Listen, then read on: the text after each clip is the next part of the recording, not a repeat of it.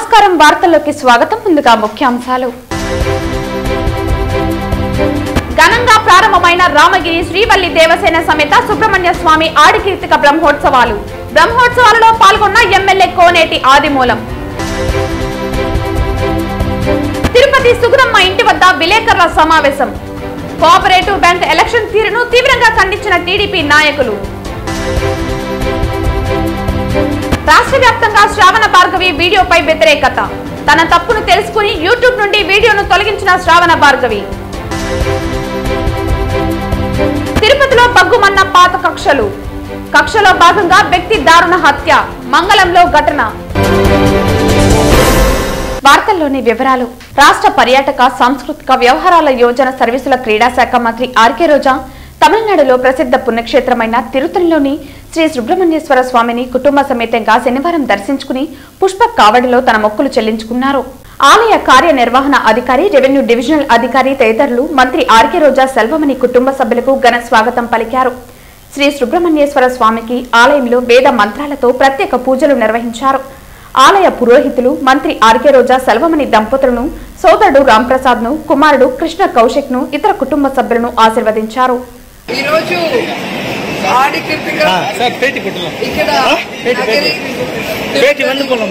చుట్టుపక్కల అందరూ కూడా విశేషంగా సుబ్రహ్మణ్య స్వామి దర్శనం చేసుకోవడానికి వస్తారు. శత్రు సంహారం కానీ లేదా ప్రజలకి మంచి చేయడానికి ఆరోగ్యం శక్తిని ప్రసాదించే దేవుడు.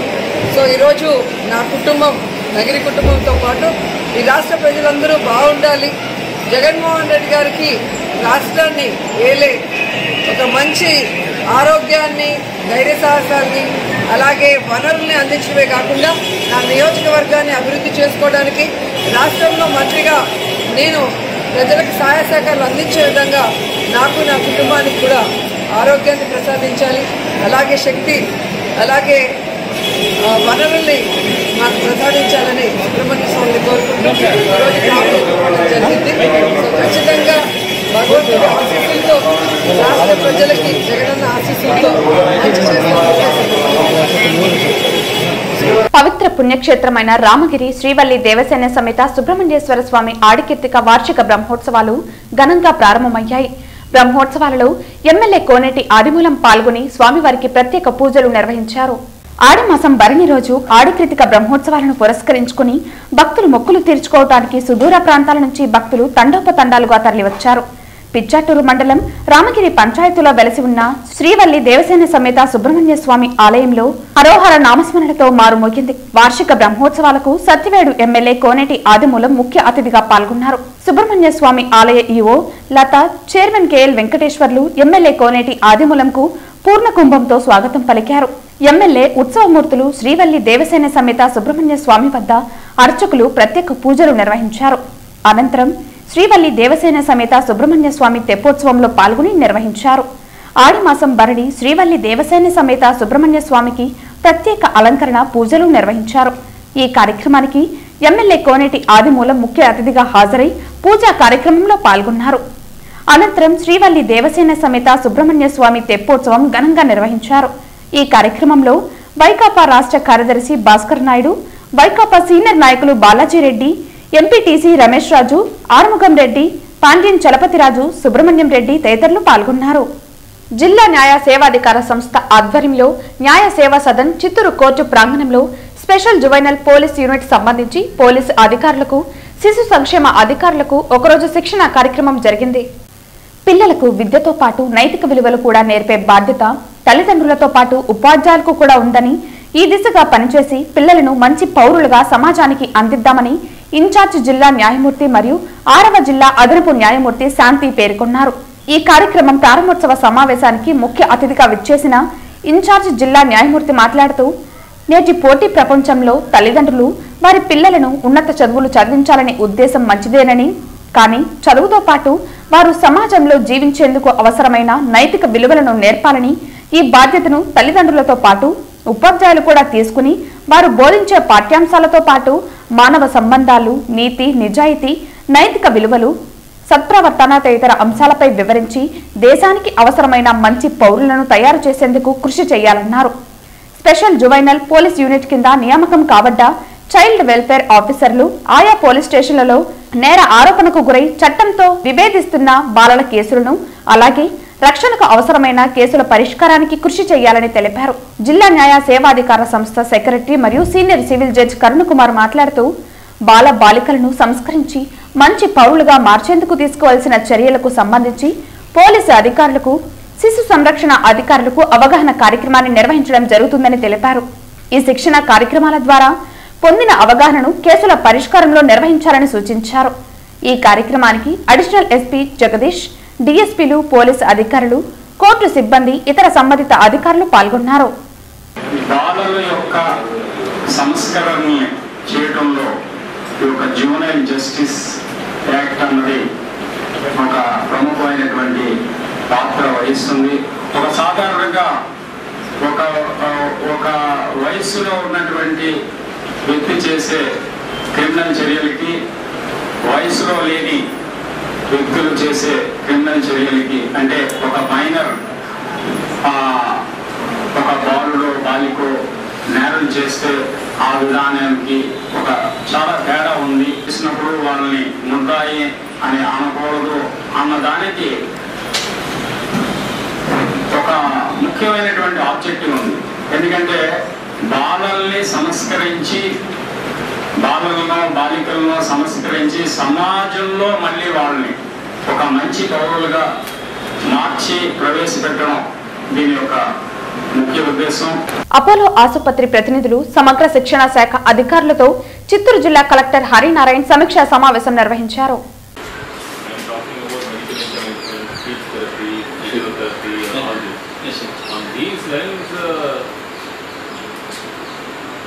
What is the value addition you can do?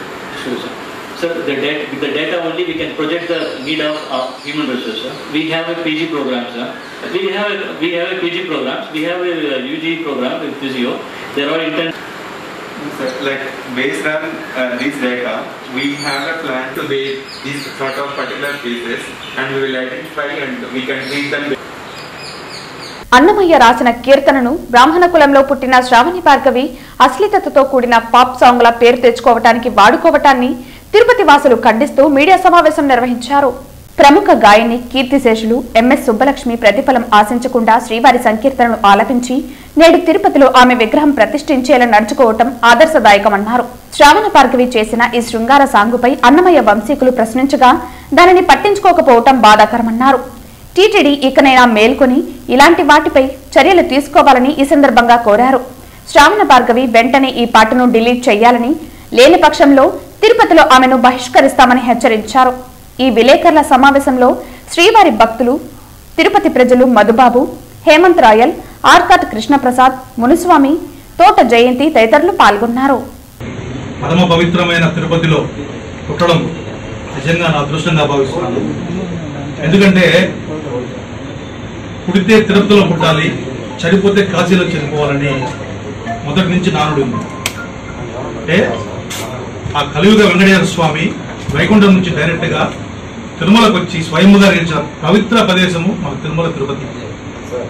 ఇటువంటి పుణ్యక్షేత్రంలో స్వామివారి కీర్తనలకై స్వామి తన ఖడ్గము ద్వారా, అంటే నందకం, ఆ ఖడ్గం పేరు నందకం, ఆ నందకమును భూలోకానికి పంపించి ఆ ఖడ్గమే అన్నమయ్యగా అవతరించి స్వామివారికి సుమారు 32,000 కీర్తనలు రచించిన మహా భక్తాశ్వరుడు మన అన్నమయ్య గారు. ఆయనకి ముందుగా నా నమస్కారం. తిరుపతి సుగుణమ్మ ఇంటి వద్ద విలేకరుల సమావేశం జరిగింది. తిరుపతి కోఆపరేటివ్ బ్యాంక్ ఎలక్షన్ తీరును టీడీపీ నాయకులు తీవ్రంగా ఖండించారు. ఈ 58,000 షేర్ హోల్డర్స్ కలిగిన తిరుపతి కోఆపరేటివ్ బ్యాంక్ అభ్యర్థులు ఎవరు ఓటు వినియోగించుకోలేదని, వారి స్థానంలో దొంగ ఓట్లు వేస్తున్నారని, ఇలాంటి గెలుపుని గెలుచుకుంటున్నారని, వారిని చూసి ప్రజలు నవ్వుతున్నారని శాసనసభ్యులు, వైసీపీ నాయకులు, అధికారులు, పోలీసులు అందరూ కలిసి దొంగ ఓట్లు వేసుకుని గెలిచారన్నారు. టీడీపీ అభ్యర్థులను పోలీస్ స్టేషన్ కు తరలించారని, దొంగ ఓట్లు వేసుకున్నారని, నిజానికి గెలుపు టీడీపీ అభ్యర్థులదేనని, 2,090 కోట్లు కోఆపరేటివ్ బ్యాంకు సొమ్మును దోచుకోవాలని ఎమ్మెల్యే భూమన కరుణాకర్ రెడ్డి తనయుడు, వారి పెంచి పోషిస్తున్న అవినీతి పరులు దొంగ ఓట్లు వేసుకుని చనిపోయిన వారి ఓటు కూడా వేసుకుంటున్నారని అన్నారు. 100 సంవత్సరాలు చరిత్ర కలిగిన కోఆపరేటివ్ బ్యాంకు ఏనాడు ఏ విధంగా ఎలక్షన్ జరగలేదని, ఇది ప్రజలు చూస్తున్నారని, మీకు బుద్ధి చెప్తారని, ఆ సమయం తొందరలోనే వస్తుందని పేర్కొన్నారు.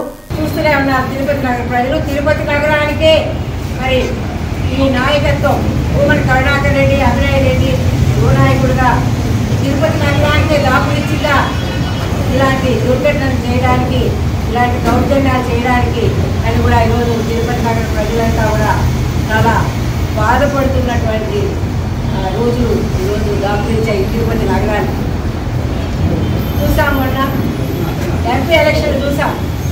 సరే ఏదో వీళ్ళు ఇలా ఉంది, దొంగలు వాళ్ళ పరిస్థితి ఏంటంటే మరి దొంగలు కదా వాళ్ళు దోచుకుంటున్నారు, ఇది దొంగల రాజ్యం, దోపిడీ రాజ్యం అని ఏదో నిరూపించుకున్నారు. చూద్దాంలే అనుకున్నాం. మళ్ళీ కార్పొరేషన్ ఎలక్షన్స్ వచ్చాయి.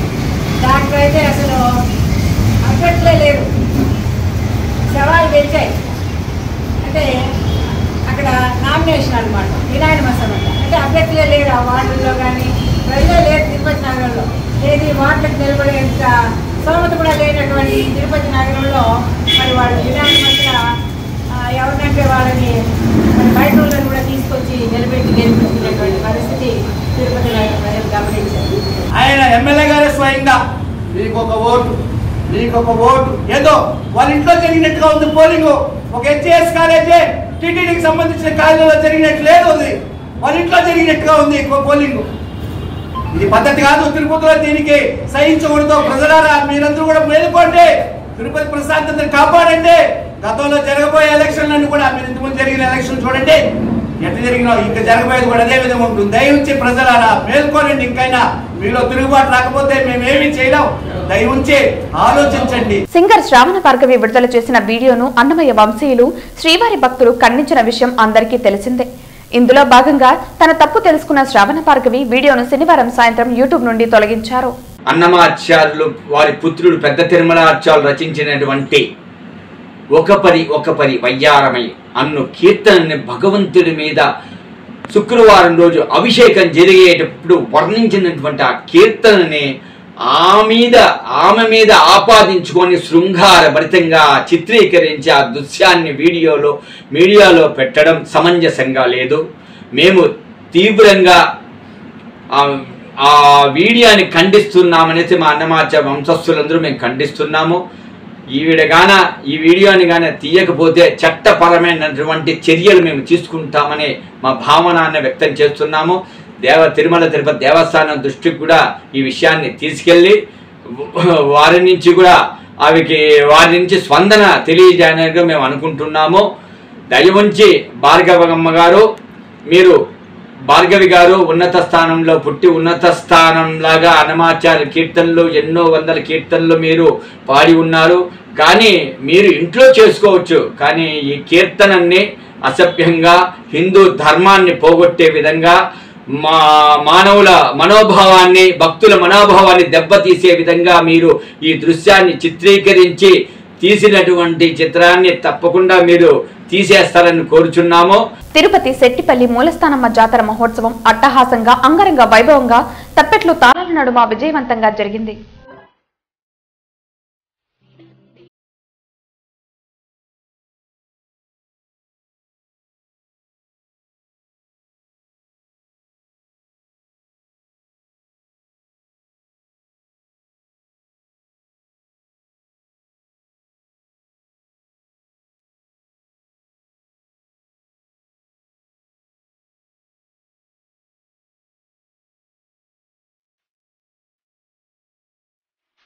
శ్రీకాళహస్తిలో శ్రీ కుమారస్వామి వారి బ్రహ్మోత్సవాలు వైభవంగా జరుగుతున్నాయి.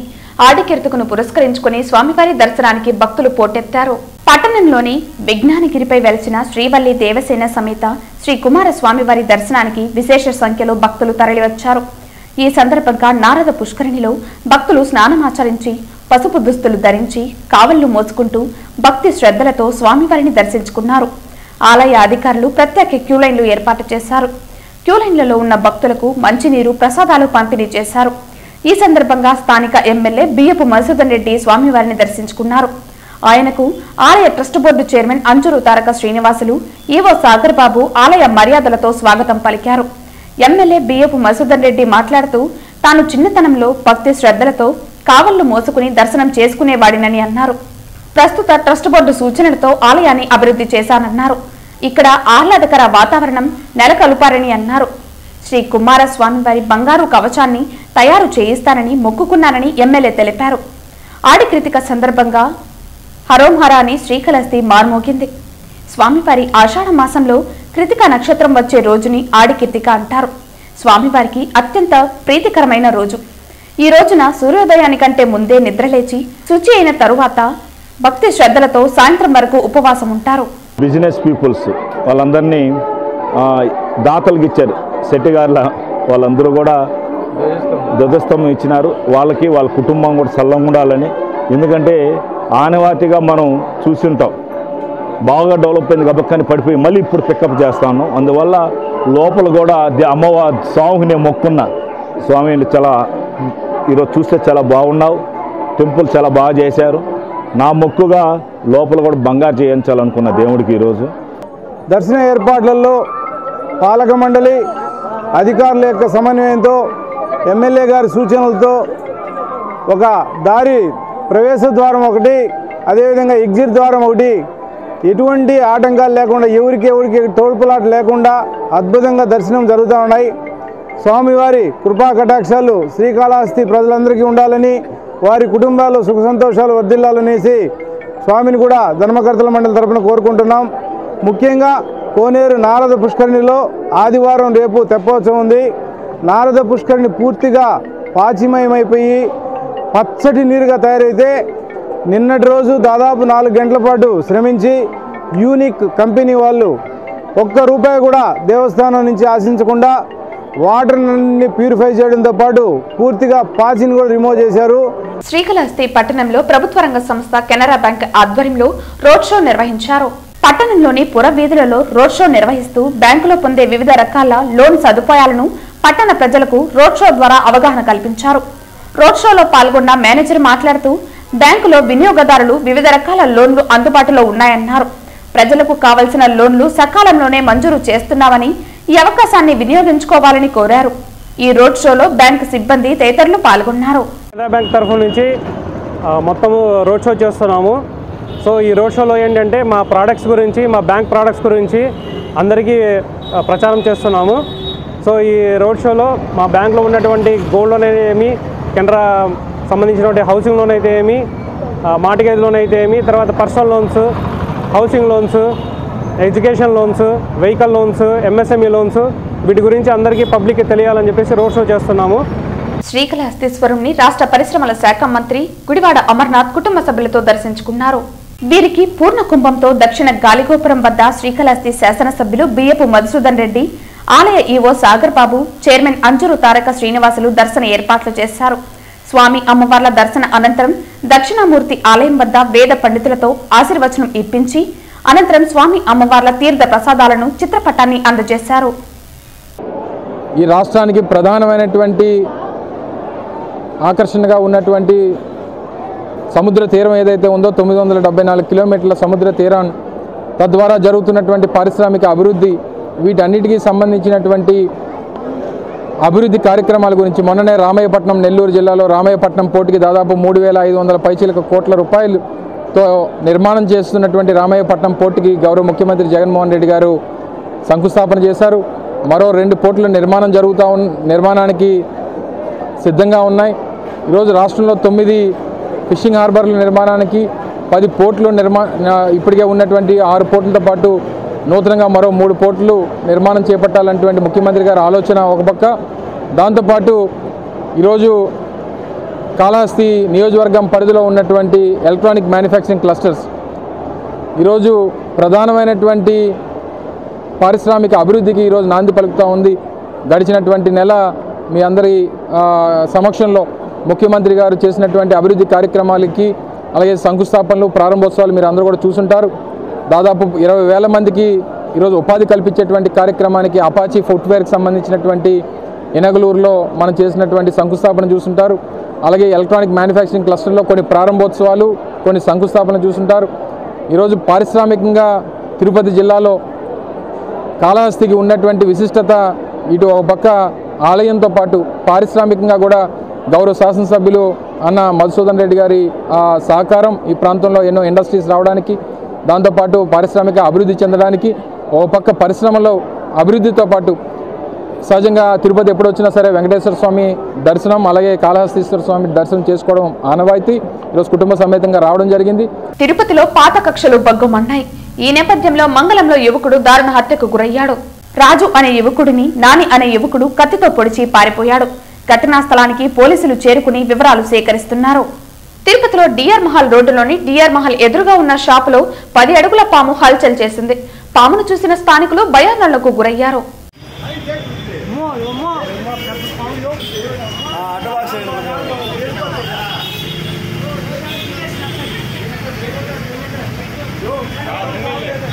తిరుపతి డిఆర్ మహల్ రోడ్డులో ట్రాఫిక్ విపరీతంగా పెరిగింది. ఎమర్జెన్సీగా ఎవరికైనా ఆపద వస్తే ఇక అంతే సంగతి. ట్రాఫిక్ వారు 4 వీలర్స్ టీవీఎస్ సర్కిల్ నుంచి ఎమ్మర్పల్లి వైపుగా తరలించే ప్రయత్నం చేస్తే కొంతవరకు ట్రాఫిక్ కష్టాలు అరికట్టవచ్చునని వాహనదారులు కోరుతున్నారు.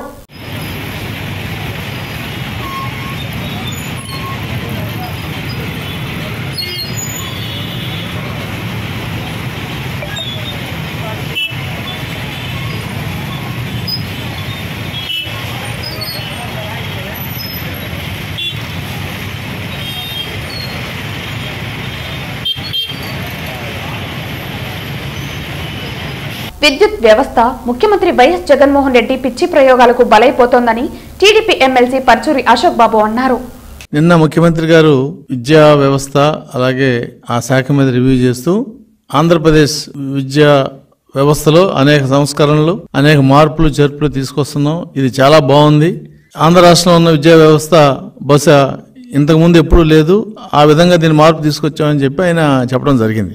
అలాగే ఈరోజు కొన్ని వార్తలు చూస్తే శ్రీకాకుళంలో ఒక 620 మంది హెడ్ మాస్టర్లకి మెమోలు ఇచ్చారని, అలాగే అనకాపల్లిలో 2 నిమిషాలు లేటుగా వచ్చారని చెప్పి 2 టీచర్లను సస్పెండ్ చేశారని చెప్పి ఈ రకంగా టీచర్ల మీద కక్ష సాధింపు చర్యలు అనేవి ప్రభుత్వం సాధిస్తుంది అనేది టీచర్లుగా అన్ని సంఘాలు అందరూ కూడా మాట్లాడుతున్నారు. ఒక పక్క ముఖ్యమంత్రి విద్యా వ్యవస్థలో మార్పులు చేర్పులు, ఆయన తెచ్చే డిజిటల్ క్లాసులు, ఈ రేషనలైజేషన్ ఆఫ్ స్కూల్స్, వీటి వల్ల జరిగే నష్టం మీద స్కూళ్ళ దగ్గర ఆ గ్రామాల్లో గాని ఆ ప్రాంతాల్లో గాని తల్లిదండ్రులు, విద్యార్థులు మరి ఆందోళన చేయటం ఇదంతా కూడా ప్రజలు చూస్తున్నారు. మరి ఈ ముఖ్యమంత్రి గారికి ఏ రకమైన మార్పు చేస్తున్నారు, ఏ రకమైన మార్పుతో విద్యా వ్యవస్థ బాగుపడుతుందనే తెలుసో తెలియదు, మరి ప్రజలకు అయితే అర్థం కావట్లేదు. కానీ విద్యా వ్యవస్థను నాశనం చేసే విషయం మట్టికి ప్రజలకు బాగా అర్థమైంది ఈ రోజున. సరే, విద్యా వ్యవస్థని ఏదో నేషనల్ ఎడ్యుకేషన్ పాలసీతో మేము అనుబంధంగా మారుస్తున్నాం అని చెప్పి అన్నారు. నేషనల్ ఎడ్యుకేషన్ పాలసీ భారతదేశంలో ఏ రాష్ట్రం కూడా అమలు చేయలేదు ఇంతవరకు. కేవలం ఆంధ్రప్రదేశ్ మాత్రం అమలు చేసింది. ఎందుకు చేశారంటే అంగన్వాడీ టీచర్ల స్కూల్స్ ని ప్రీ స్కూల్స్ గా మార్చి 3 నుంచి 10వ తరగతి వరకు స్కూల్స్ గా కలిపి ఈ మెర్జింగ్ వలన కొన్ని వేల స్కూళ్లు మూతపడుతున్నాయి. తద్వారా వేల టీచర్ పోస్టులు ఎక్సెస్ అవుతున్నాయి. మరి 3 సంవత్సరాల్లో ఒక డిఎస్సి కూడా ఇవ్వాల. గత ప్రభుత్వంలో మేము తెలుగుదేశం ప్రభుత్వం 2 డిఎస్సీలు ఇచ్చింది. అది ఒక ఎత్తు. మొన్న పిఆర్సీలో విజయవాడలో జరిగిన ఒక ఆందోళన కార్యక్రమంలో లక్షలాదిగా టీచర్లు పాల్గొన్నారు, ఉద్యోగస్తులు పాల్గొన్నారు. ఇవాళ అది ముఖ్యమంత్రికి కంటికింపుగా ఉంది. తిరుమల శ్రీవారిని పలువురు ప్రముఖులు దర్శించుకుని మొక్కులు చెల్లించుకున్నారు. వీఐపీ విరామ సమయంలో ఏపీ ఆరోగ్య శాఖ మంత్రి బెడదల రజని, ఐటీ శాఖ మంత్రి గుడివాడ అమర్నాథ్, పలమనేరు ఎమ్మెల్యే వెంకట గౌడ్, ముమ్మడివరం ఎమ్మెల్యే వెంకట సతీష్ కుమార్లు వేరువేరుగా స్వామివారి సేవలో పాల్గొని మొక్కులు చెల్లించుకున్నారు. అనంతరం రంగనాయకుల మండపంలో వేద పండితులు వేద ఆశీర్వచనం అందించగా ఆలయ అధికారులు పట్టు వస్త్రంతో సత్కరించి స్వామివారి తీర్థ ప్రసాదాలను అందజేశారు. వార్తలు ముగించే ముందు ముఖ్యాంశాలు మరోసారి. ఘనంగా ప్రారంభమైన రామగిరి శ్రీవల్లి దేవసేన సమేత సుబ్రహ్మణ్య స్వామి ఆడికీర్తిక బ్రహ్మోత్సవాలు. బ్రహ్మోత్సవాలలో పాల్గొన్న ఎమ్మెల్యే కోనేటి ఆదిమూలం. తిరుపతి సుగురమ్మ ఇంటి వద్ద విలేకరుల సమావేశం. కోఆపరేటివ్ బ్యాంక్ ఎలక్షన్ తీరును తీవ్రంగా ఖండించిన టీడీపీ నాయకులు. రాష్ట్ర వ్యాప్తంగా శ్రావణ భార్గవి వీడియోపై వ్యతిరేకత. తన తప్పును తెలుసుకుని యూట్యూబ్ నుండి వీడియోను తొలగించిన శ్రావణ భార్గవి. తిరుపతిలో బగ్గుమన్న పాత కక్షలు. కక్షలో భాగంగా వ్యక్తి దారుణ హత్య. మంగళంలో ఘటన. ఈ వార్తలు ఇంతటితో సమాప్తం. తిరిగి వార్తల్లో మళ్ళీ కలుద్దాం. అంతవరకు సెలవు. నమస్కారం.